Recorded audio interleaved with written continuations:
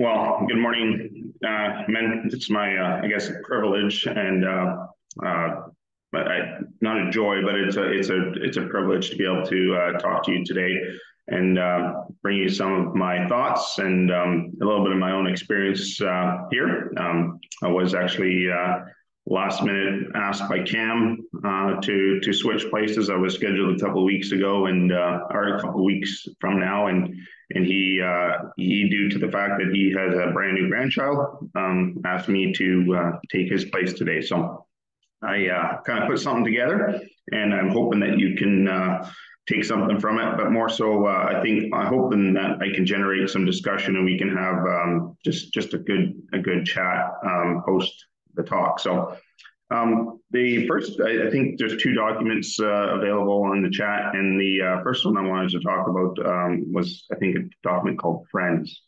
I've labeled the document, or labeled the title of the document, The Wisdom of Good Friendship.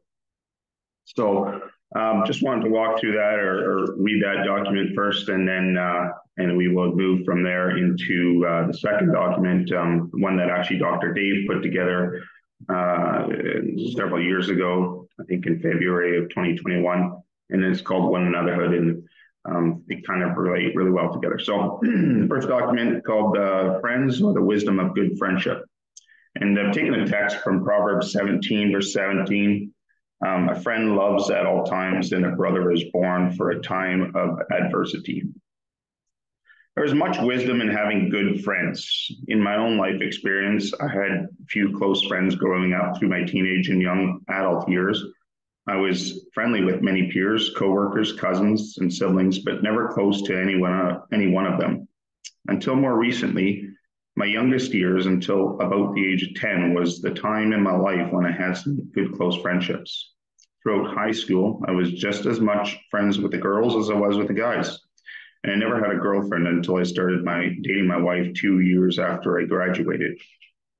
I wasn't necessarily a loner or socially awkward, though some may disagree, but neither did I have anyone in my life who I could share deeply with. I think that there are probably many reasons for this, and it may be that not all of them are bad. I don't know, and I've never had a psych evaluation done to help figure any of that out. In my experience, especially going through recovery, I've learned, and I'm continuing to learn, how to build into my relationships with others to become a better friend and more friendlier or more accepting of friendships. Maybe you can relate, maybe not. My hope is that through this talk, that we can develop a good discussion around this topic and share each of our thoughts on that. I don't know of any stats or have any stats available to compare men who are going through recovery or who have struggled in addiction issues to men who have not, as far as how deep relationships go. But I've noticed through my several years of being part of Regroup that many men who join, that when asked about finding an accountability partner, have expressed similar thoughts to what I had when I joined, is I don't have anyone in my life who I could share with at that level. Maybe you can relate to that, maybe not, but I know I've heard it several times before, and as we've had discussions in the past about accountability and sponsorship and things like that, that many of, maybe even you have mentioned that it's difficult to find somebody that we can really get close to in that level, or even approach as being an accountability partner. Not just being nervous about asking someone if you could be vulnerable to them, but actually not knowing who to ask. Often we will resort to another man in recovery who has gone through the program, or who may be in our breakout group who we can relate to, but they are often not in our immediate circles. They're not considered a friend. They're an acquaintance, and often we are able to relate well because we have similar backgrounds. You might have several good buddies, guys you go to a game with, or have a drink with, or shoot around a golf with, but not a guy on a level that you can share deeply with. I don't believe that women have the same difficulty with this, at least not the women in my life. They are much more relational, and willing to share and divulge information that as men, we may not even know what to do with. We all probably realize that when women get together, they often can talk for hours about all kinds of things and still not have said it all. As men, we are different, but I believe we can benefit from similar relationships with other men. I believe that as men, if we had deeper friendships with other men in our lives, we would be better for it. I know that as I have worked on building into relationships in my life, that it has benefited me. I know that the last few weeks, there are some good talks around accountability partners and sponsor, and I couldn't agree more heartily. I know men here who have a pastor as their accountability partner, and these are all good and necessary relationships. I just want you to consider your day-to-day life and who might be in your world that you both could benefit from a closer friendship. Accountability partners are a must for each of us in recovery, but my point is don't stop there. We all have other men in our lives who can benefit from us or be a benefit to us. As an example, I recently, it was just as I was preparing this, I was thinking of a direct cousin of mine who went through a difficult divorce shortly after his marriage. And one of his brothers video called him every single day for almost 6 years. And just as a sibling, it was a really deep friendship which they developed. And helped him through some of the darkest times. And when he was recently remarried, his brother stood at his side, and they wept as the groom tried to give his thank you speech. And just there was a really close relationship there, and it just really helped them both. So, is that something that is in your life, or that you may be missing in your life? And what's holding us back from more meaningful relationship with other men? I've brainstormed some of the things that I think have negatively impacted my relationships over the years. Hopefully you can help me form this list in the discussion afterwards. So yeah, I just threw a few things down here. We'll run through them. Probably, I think this is number one, is probably the most prevalent in my life, especially when I was an older teenager, young adult. I was pretty self-indulged, and that kind of comes out in some of the other things too, but often concerned with who I was and how I was feeling and what I needed from life, and my attempts to just concerned mostly about me. So number one, I was very self-indulged. Another one, number two, I was, and maybe you can relate to this, is too ambitious, entrepreneurial spirit, building into business and trying to develop a life around business more than, and sometimes leaving others out in order to promote that entrepreneurial spirit. So very competitive at times, trying to the picture of trying to elbow my way through a crowd or push my way to the front of the line doesn't help with creating any friendships either. Too far away, and this is probably more in thought than in reality, but either relationally or even physically, to show others concern or care. Maybe you can relate to this, but often if there's a friend of mine that's lost a loved one or something, it's really hard to know how to offer them concern or care or acknowledge their hurt.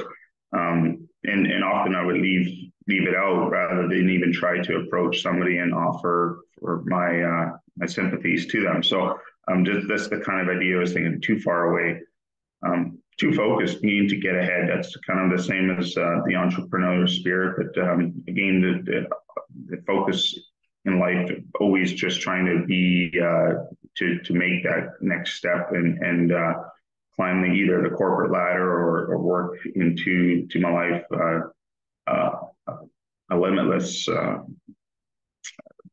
area where it can grow in business and looking for financial benefits and things like that. So too focused, too ashamed, too afraid of what others might think of the real me, not willing to actually allow the true me to be shared because I was too afraid of it.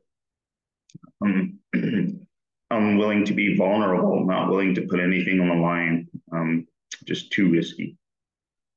Too committed to certain schedules, and overly busy life didn't allow for time for others. Not willing to commit, takes too much time, too much effort to commit to a relationship with other men. Even to do the fun things sometimes in life. It was, whether it was a game, some entertainment, or a sports event, or even doing some sports myself, that was too much to commit to. I don't know if the rest of them I could really relate to, but I was just brainstorming. So too egotistical, over concerned with popularity or need to be at the top. Sometimes that ego can push others away. You're too popular, I guess, in some places, and maybe you can relate to that. Too proud, the idea of look at me, see what I've done. Others may not. That doesn't help in developing good friendships. Sometimes we can be too important for others. We see ourselves as not being in the same crowd as those under us, not worthy of my attention. So maybe we feel ourselves would be too important. Not loyal to others. Others are only good enough for how they benefit me. Again, just another way we can push those friendships and relationships a little bit further away. And gossip about others, slander, share things said in confidence. Again, another good way to destroy a close relationship. I just wanted to consider a few relationships we find in Scripture and see what we can learn from these stories. David and Jonathan from Samuel 18 to 20, several chapters there, but a relationship in Scripture that we can find is a very close relationship. And I just pulled out one text there from 1 Samuel 18, verse 3 and 4. And this is, just the context of the story is David had just conquered or killed Goliath. So this is a story right after the battle of David and Goliath. And Jonathan, the king's son, this is 3 and 4 of the next chapters. And David made a covenant with David because he loved him as himself. Jonathan took off the robe he was wearing, gave it to David, along with his tunic and even his sword, bow, and his belt. Just a relationship was so close that even as the king's son, he was willing to, he really laid down his kingship or his royalty in front of David as for his friendship, just put it all aside. And we often know the rest of the stories too of how David was pursued by Saul, and Jonathan, stood by David's side, even though his own father was trying to kill his best friend. I think that's a relationship that was very, very rich, had a lot of David and Jonathan. And we see through David's life, even late in his years, how that relationship, what it meant to him, and how he treated others, and Mephibosheth and others through the later part of David's life, that he really valued that friendship and that relationship highly. Another example in Scripture is Daniel's 3 friends, Shadrach, Meshach, and Abednego, as they stood before King Nebuchadnezzar after he had commanded that they bow down to the golden idol. And they said, direct quote from Daniel 3, verse 16, King Nebuchadnezzar, we do not need to defend ourselves before you in this matter. Where they stood together, just holding each other's, to death. Really, at that point, they didn't know if they would live another day or another minute, or if they would be put aside for their faith, for their willingness to stand together. Again, we know the end of that story is as they were in Jesus in a personhood came in their midst and stood with them in the fiery furnace until they were called out. And again, just a relationship there that we can see in more than just one one another, but in a threesome where they stood next to each other and were willing to stand together to death for their own faith and how they had just to defend each other as well. So, but the other example I wanted to bring here is Peter and John, and this is something that kind of popped into my mind as I was hearing a sermon on John 20 just this past Sunday, and I did some Google searching just on the Bible app, just on Peter, just typing in Peter and John or Peter and the disciple Jesus loved, because that was another way John described himself. And there's a lot of references to just those two. But the one example I wanted to bring here was shortly after Jesus' death and his burial. Peter had just denied Jesus 3 times and left the inner court weeping, and so that was a Friday, I guess, and then on Sunday morning, Mary went to the tomb to look to anoint spices on Jesus, and as she came to the tomb, realized it was empty, and ran to find Peter and John, and she found the two together. Now, if you consider that Peter had just denied Jesus, and John had witnessed that, and Peter had realized his deep sin and had gone and left weeping. John was by his side and next to him through that day and the following day. They had some really close relationship. And as they ran to the tomb, John describes it well in his gospel about how he outran, or Peter outran him, and the characters are, the different characters of the two men there are described, and Peter's boldness and his over enthusiasm, I guess, and John's more quiet. I don't know, not a good character description there, but just very different characters and how they related to one another and how they benefited each other. And then throughout the book of Acts too, just those two men were often together in different, through prison, through thick and through thin, they were often together. And just a really good example of a really healthy relationship and going through the tough times and encouraging each other. And another way I saw it is John saw something and he believed that he understood, and how he would explain that to Peter, and he would encourage Peter with his understanding, and seeing it from a different perspective, or seeing something that Peter hadn't seen, and in relation to scriptures being fulfilled and things like that. So just a really, really good example of a strong, healthy relationship. So what are the benefits of having another guy's back, and why should we be working on building on a special forces team around ourselves to combat the enemy? Let's consider these truths as taught by scripture in the form of the next document that I wanted to open, the One Anotherhood. This document was put together by Dr. Dave in February of 2021. So that's all I have for that document. Let's just open the next one, and I just want to run through this one. It's probably another whole talk on itself.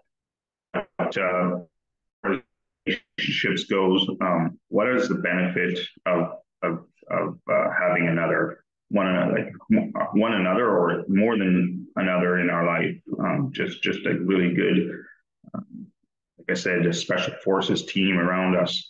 And like I said before, it's more than just, my point here isn't just having a good accountability partner. It's going beyond that and trying to build a group of people into our lives, or working on the group of people that are already in our lives, and building a stronger, more meaningful relationship with those other men. So I'm just going to run through, I think there's 29 different scripture references to being a one another or a good friend to someone else. So I'm just going to quick run through them, and we will open that for discussion.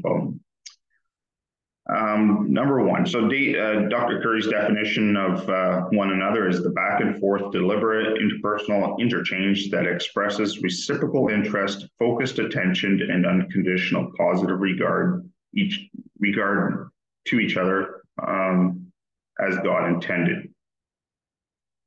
Number one, accepting one another. from Romans 15, verse 7. Discuss with one another. They discuss this with one another. Good place to do that is in the friendships we have in life. From Mark 8, verse 16. And then ask one another the questions we have in life. If we have good people in our lives and good friendships, the questions we come up with, we can have that discussion or have those questions bounced off. The thoughts or concerns, we can bounce those off those around us. Devoted, honor one another. Be devoted to one another in love. Honor one another above yourselves. From Romans 12, verse 10. Live in harmony with one another.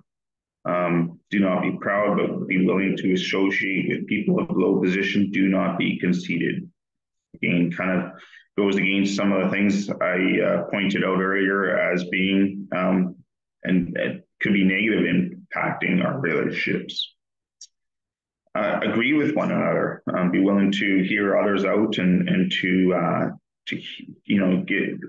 be able to value their opinions in life, and whether you agree or disagree, but not to argue about it, just to consider others' opinions, to agree with one another from 1 Corinthians 1, verse 10. Humble yourselves to one another. In your relationships with one another or with another, have the same mindset as Christ Jesus, from Philippians 2, verse 5 and 11. 5 to 11. Confess your sins to one another. Again, another very good reason to have positive relationships in our lives is therefore to confess your sins to each other and pray for each other so that you may be healed. The prayer of righteous person is powerful and effective. James 5, verse 16.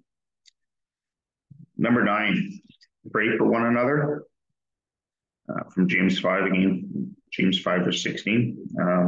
Meet with one another, not giving up meeting together as some in the habit of doing, but encouraging one another, and all the more as you see the day approaching. From Hebrews 10, verse 25. Teach, admonish one another. Again, in a group, more than one good friends around us, we can hold each other accountable, admonish one another, instruct one another. In the presence of many, confidence, or we can have be convinced. I myself am convinced, my brothers and sisters, that you yourselves are full of goodness, filled with knowledge, and competent to instruct one another. Romans 15, verse 14. Speak to one another with psalms, hymns, and songs from the Spirit. Sing and make music from your heart to the Lord. From Ephesians 5, verse 19.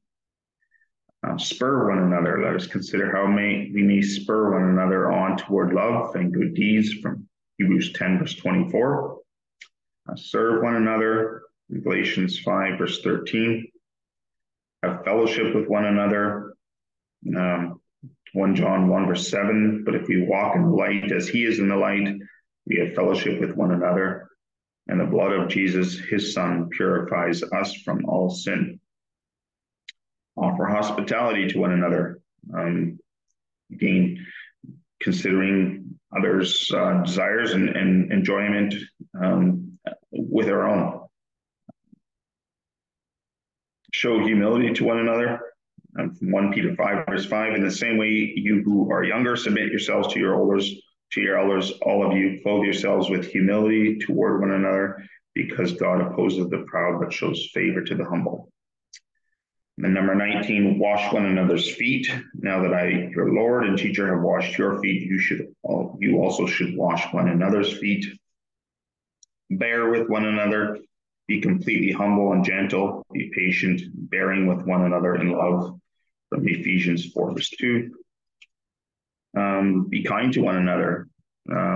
Be kind and compassionate toward another, forgiving each other just as Christ God forgave you. From Ephesians 4, verse 32.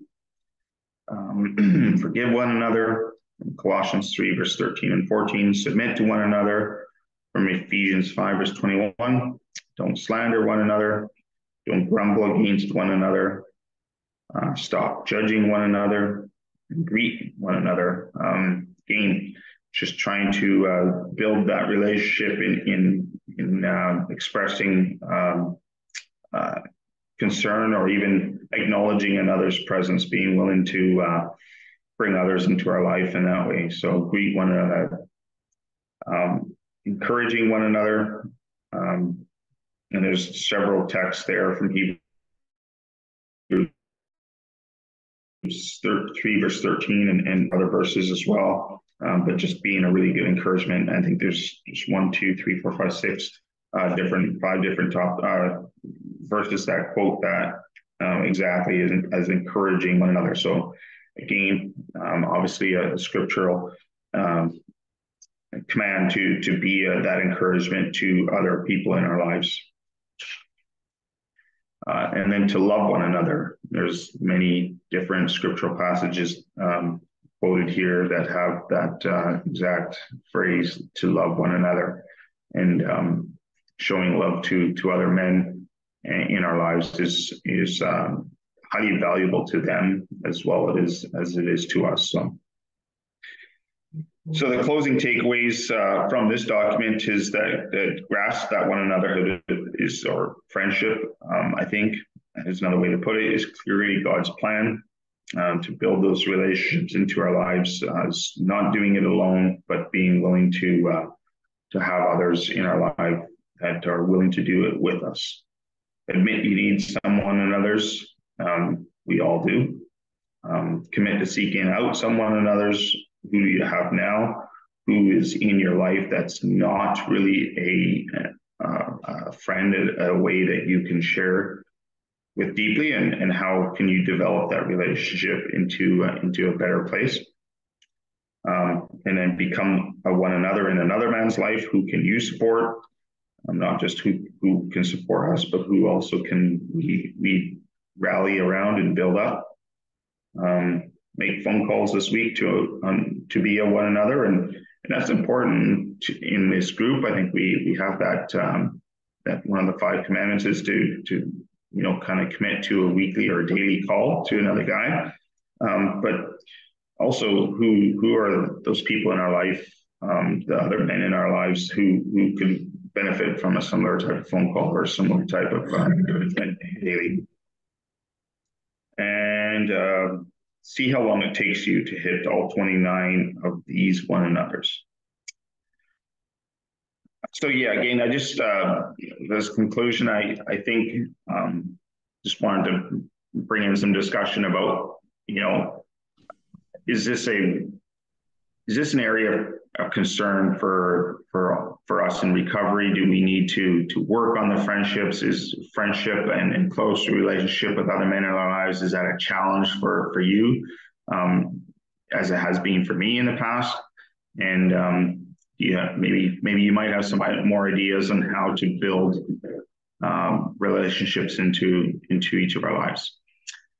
Thank you, and look forward to the discussion.